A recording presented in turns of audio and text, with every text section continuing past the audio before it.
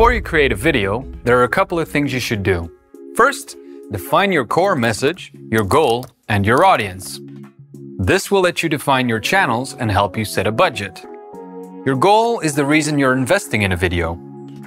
Maybe you're looking to generate more traffic to your website, or maybe you need to quickly explain something because people keep asking. But be sure to turn those goals into actual KPIs that can be measured. If you don't know, you can always ask ChatGPT for help. Once you've got that down, you need to understand your audience, because then you can tailor your content to their wants.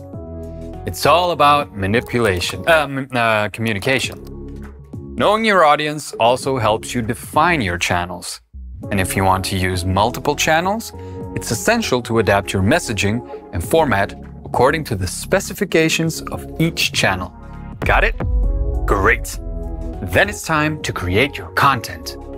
You can either do it yourself, hire a freelancer, or partner up with StoryMe for a hands-on process that guarantees quality. Then you can launch your video. Remember your KPIs? This is a prime opportunity to learn through the power of A/B testing. Remember, think before you produce, set goals, and don't forget to follow up. It's why you're creating video content in the first place.